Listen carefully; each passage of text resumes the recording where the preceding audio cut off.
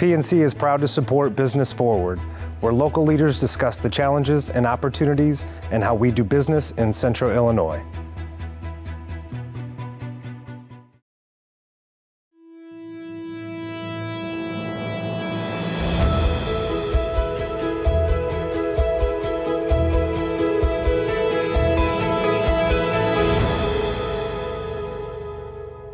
Welcome to Business Forward. I'm your host, Matt George. Joining me tonight, Jonathan Romain. He's got so many titles at Art Inc. I don't even know what they are anymore, but he's the Associate Artistic Director for Art Inc. And Laurie Weaver, President of Impact Central Illinois. Thank you for coming on, both of you. Thanks for having us. Well, this is the second show of 3 that we're talking about impact giving, and I know there's other terms for it, but you know, Laura, you've been on before, and we talk about how an idea came to fruition, which then came to hundreds of women collectively coming together to make change in Central Illinois like I've never seen before. So let's start with you and just talk about impact. And I know I guessed that you're around 300 people now, just by the grants itself. Is that Yeah, 315 accurate? This past giving year. That so we is just gave crazy. grants away in June, and yeah. So the model is that it's just women, and the model is that they donate an amount, and it's relatively small, so to speak. I mean, it's still. It's what, $100 a month average, or $90 a month, or it's $1,100. $1,000 goes directly towards the grants, and then $100 goes towards administrative and all that. So 315 people, and I remember over 5 years ago, we're going into our 5th giving cycle, so it's only 4 years. Crazy? Yeah. So I remember you going, and correct me if I'm wrong, you went to Texas? Yeah, we did. And you Austin. saw Austin, Texas, and you saw a model, and you were blown away. Yeah. And you came back, and somehow you implemented it, which is just crazy. Yeah. I'm that's so exciting. proud of you. I mean, that is just unbelievable. It's funny because I was talking to your husband, Chuck Weaver, and he said, now it's fun because now I go out and everybody wants to talk to Laurie. All the women anyway. All the women anyway. Yeah. Oh, that is just great. But it's been, it's a roller coaster too. And when you talk about process, and the thing that I love about what you do the most is the vetting process, because the vetting process is really that buy-in from all women, right? Oh, it's where we learn the most. It's where you sit around a table with 20 other women, and you push up your sleeves and you try to understand what not-for-profits are trying to accomplish in your community. And you compare them with who else is doing it and how much will this cost and can they really pull it off. That's where you learn. And it is, am I right in saying this? Because the collective giving model, that's the right term. Yeah. I said it earlier and it didn't sound right, but I think, okay, the collective giving model. Yeah, women coming together and pooling their money. I don't write a lot of checks to not-for-profits for over $100,000. Isn't that neat? But I can with 314 other women. That is great. So I'm experienced in the process because Children's Home was a recipient. We were the first recipient. And I think at the time, you might have had about close to 100 women, or maybe Yeah, even we had less. 130 because you were our sole recipient. And it was just an honor. And going through the process, the CEO or the director, whoever it is, they have to really be part of the whole process going through, and that leadership piece is very important. And when you sit there and you look at the scope of all these nonprofits, isn't it pretty cool to see all of the ideas that people have? It's entrepreneurship within social service. Yeah, and it's humbling. Because, good word. Because these are the people, we hopefully are empowering them, but they're the ones, Jonathan, Nikki, they're the ones, you are in the trenches. Yeah. And so it's very humbling to learn about the work that's being done in the trenches. And in last week's show, I was talking to Jamie Truelove and also Andy Thornton, and one of the things that we were talking about too is if you do not receive the grant. Use it as a learning experience and hone in on tightening it up. Yeah, and Andy can speak to that. That's right? what we talked about. Yeah. So, you sit there and you have now 300 plus women that are sitting here, all smart, all business leaders, and they're looking at it's free advice. Oh yeah, yeah, and marketing. I mean, marketing. I think John Roque, who I think you're going to speak with down the road, Next week, and Jonathan have both expressed to us that getting on the stage and getting in front of 315 women, John would say that's the gift. The grant money is the icing on the cake. Right. But having 315 women read and understand what you're trying to accomplish. I think that was probably the most fun piece of it for me too. Is to look out in the crowd. I remember we were at the Holt Center, and one of the after we received it and talking, and you sit there and you look at all of these people's eyes, knowing that they had a piece of what we're implementing. Yeah. And it's hard to describe it. And they feel ownership.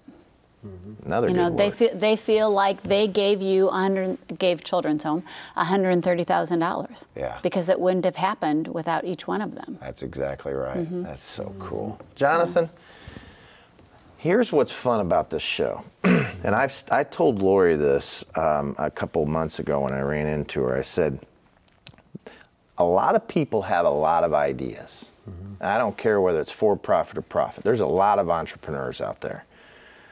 But what Laurie did with Impact, and now all these women, what they're doing, and what you and your wife, Nikki, have done may be the two most amazing I could give you 50 words. It's so impressive that when I sat down with each of you before it came to fruition and where it's at now, it's mind-boggling, and I'm blown away.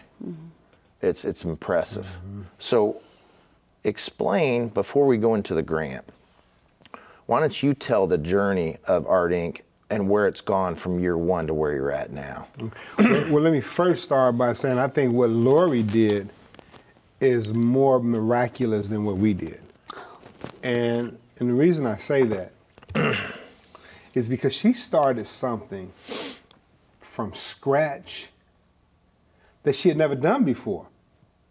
And so she was in a territory that was so unfamiliar to her. Well, it's true. And then to be able to turn it and manifest it into what it is today, it's crazy. Is nuts. It's nuts. And I agree. Where her path and my path differ is that when people come along and see what we are doing now, they just see what we're doing now. But what Nikki and I are doing is really an evolution of over 25 years. Right. Because I've had galleries from Peoria to Chicago, Oak Park, Wicker Park, and every gallery got bigger and bigger and bigger. And each one of those galleries, I went in and I revamped them, renovated them with my own hands. Yep. And so what that did, over the course of 25 years, it prepared me to take on an old abandoned school building, just from the perspective of being able to fix everything in that building. So if you think about the hardest thing that you will have to encounter when you buy one of these old buildings is that it's heavy on maintenance. Right. But if you can do that, and you've been doing it the vast majority of your life, it's not that complicated. Well, it's not that complicated, but I'm going to push back a little on this. I mean, that building's a monster. So when you sit here, I remember getting a tour before you even opened the doors. Right. And I'm walking through there, and you're saying, we're going to do solar here, we're going green here, we're going to do this here. I go, how are you going to do it? And you know, your son, and you went in there, rolled up the sleeves. I mean, I bet you saved $1 million just off sweat equity. Easy. But again, and you know, this is not hyperbole when I say this. That was the easy part. Yeah. That was really the easy part. For some. well, right. If that's not your wheelhouse, that's not your wheelhouse. Right. But you know, I'm very hands-on. Yeah, I get it. I know how to mess with electricity, plumbing, all of that. That's simple. Let me tell you the hardest part of what we did. It's what Nikki did. Because she took on the responsibility as executive director, and it's similar to what Laurie had to do because she didn't know anything about that. Yeah. And so she spent, while I was painting the building and tearing down plumbing and putting up PVC, Nikki was behind that computer 80 hours a week. Right. And she did it for 3 years before she even got paid. Yeah. And she literally had to take an accelerated crash course in nonprofit executive class. Right. And so I didn't have to go out of my wheelhouse. I was comfortable, and I'm still comfortable in everything that my role encaptures in this process. She had to go 180 degrees out of her wheelhouse because she's an artistic person. Right. And now she's an executive director, and I might add, one of the best. Right. You know what I'm saying? Well, the program design piece, program management piece, people think it's easy. Here's 50 grand. We're going to do an after school program. My God, it's not. It is starting a new business, and if you had, at Children's Home we had 54 programs. That's 54 businesses. Right. So every time you scale and you add a program, it's a business. And let me tell you this, in the difference between a for-profit and a nonprofit, you are scrutinized in that nonprofit by 1 million people. Right.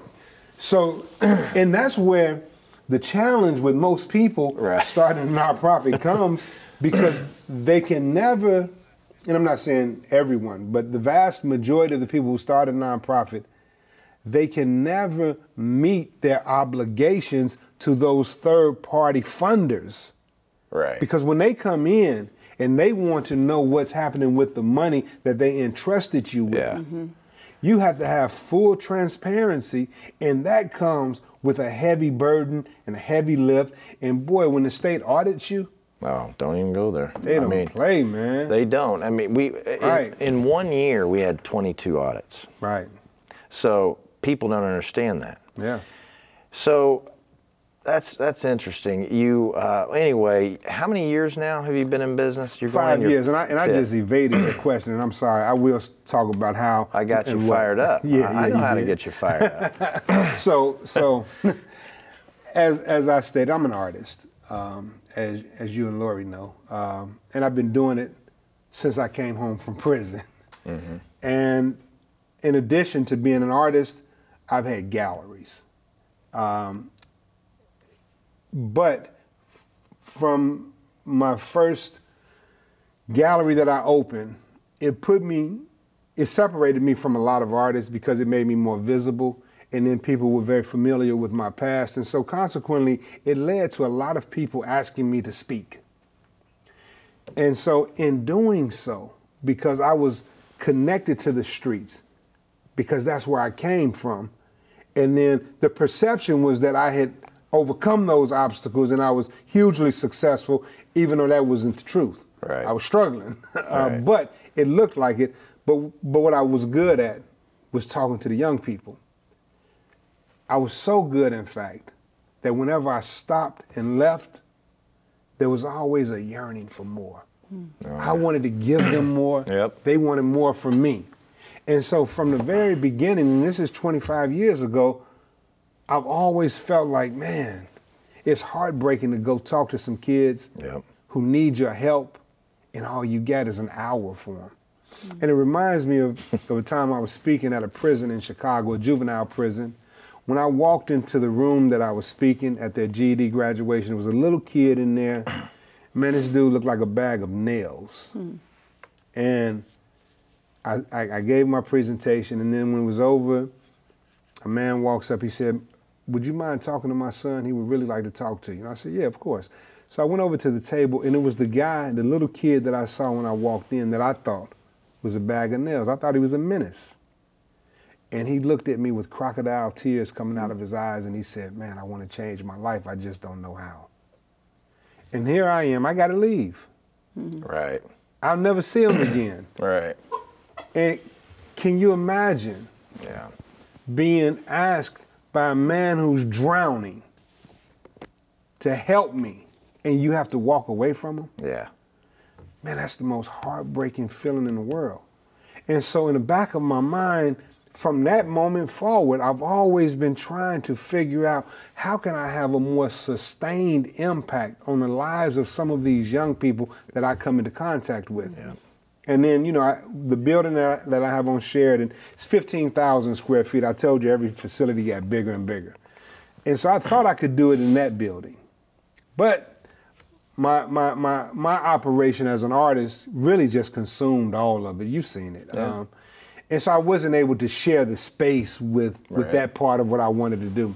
But then when I passed Greeley and I saw it was for sale, and I had went into other schools that people had purchased, so I was already familiar with the fact that these schools cost nothing.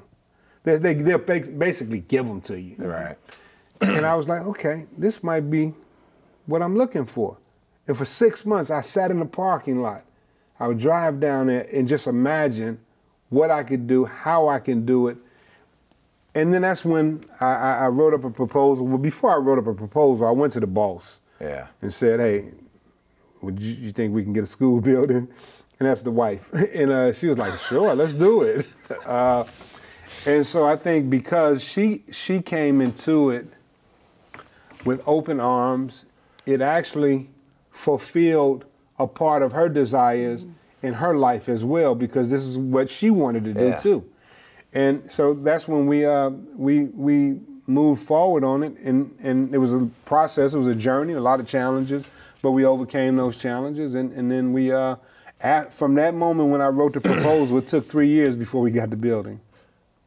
Really? Yeah. I don't think I knew that. So now fast forward to today.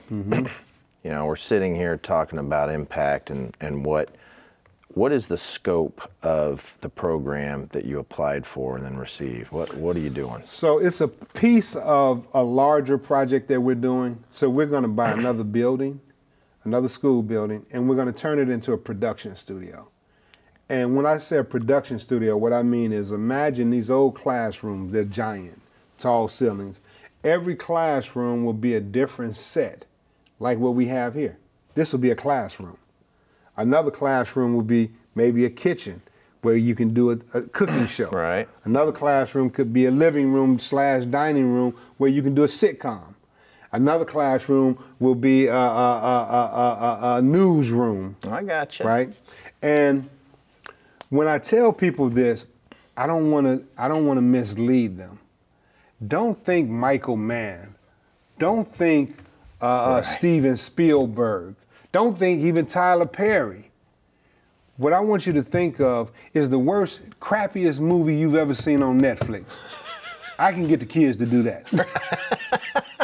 And now, imagine, we start teaching these kids how to build TV sets out of cardboard, which we're already doing. Right. And then eventually they graduate to ultimately building a real television set in one of the empty classrooms. And then we have them put on their own production. So we have them go get their friends who's going to be in the production, get other friends that's going to help them write the production, get somebody else that's going to direct the production. And who cares what the end result is? Yeah, the outcome's irrelevant. It's irrelevant. Yeah. The process. We're teaching these kids how to start with nothing and create something. And that is transferable to no matter what they do in life. And what we asked for this grant for was the money to get our lighting, and because a lot of it is digital. Yeah. And the funds that we're going to use to make this happen, it doesn't cover things that don't have a life expectancy that will outlive the bond that they're using. So we have money coming from the Capitol bill. I gotcha. So that's what we're doing. I gotcha. So that's a lot of kids that could funnel through there. I think, a couple hundred or more?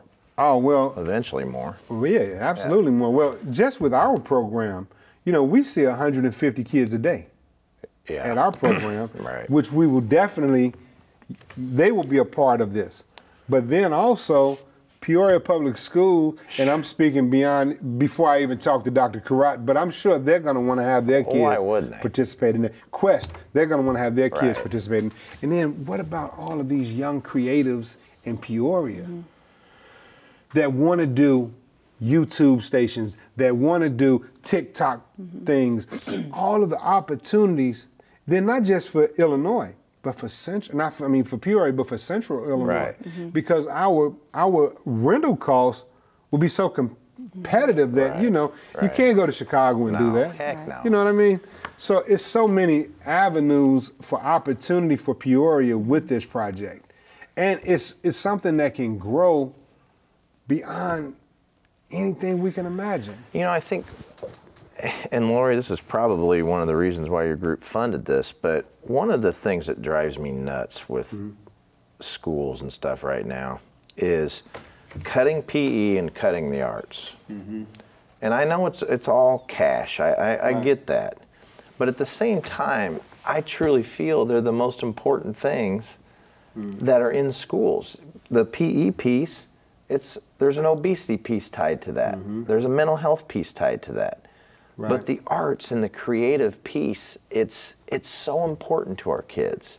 Oh, absolutely. And you think about the best schools in the country.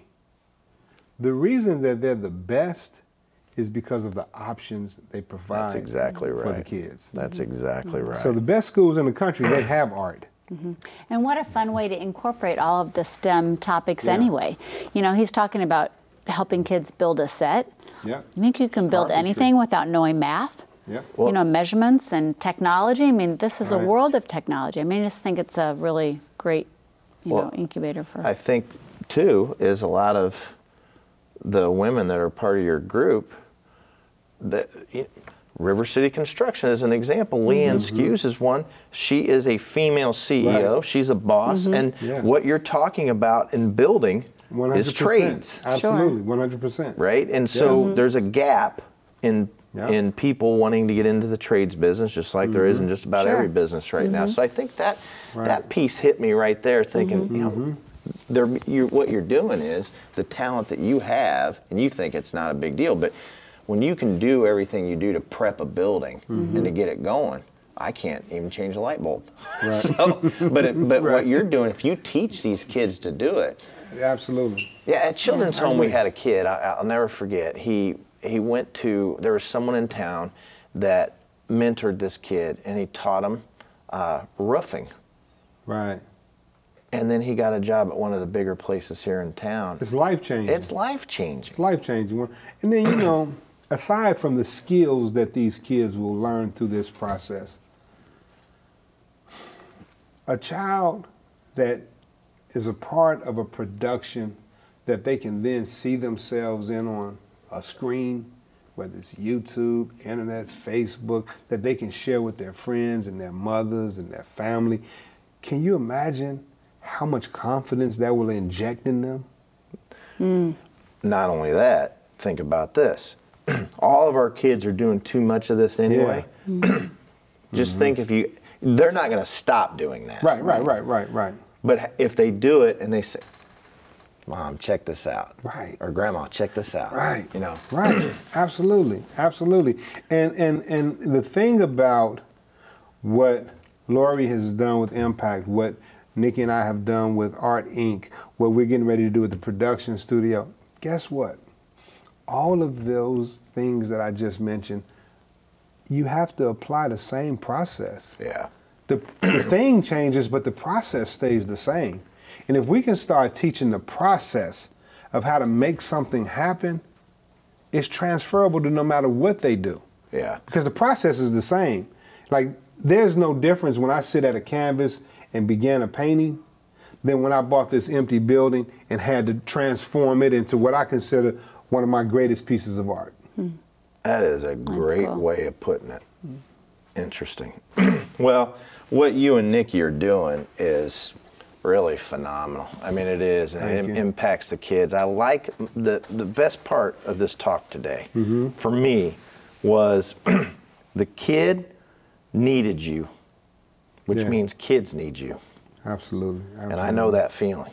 Yeah. And it hurts when You can't be someone there. stops by your office and you say you have a meeting. Right. Yeah. It's stupid, actually, It- if you think is- about it.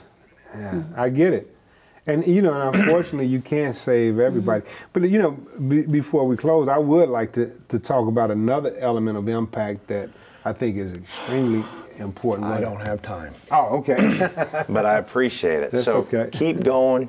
You and Nick, you're doing a great job. Art Inc. Laurie, thank you for everything Thank that you. you and Thanks all the for having women us. are doing. It's just been an awesome experience, and I love it. Thanks for coming on. I'm you. Matt George, and this is another episode of Business Forward.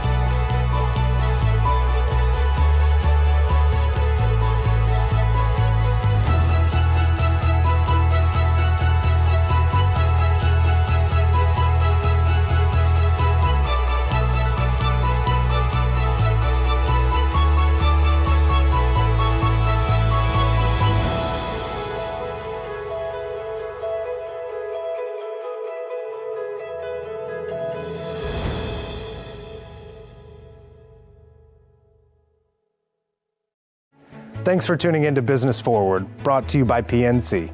PNC Bank, National Association, member FDIC.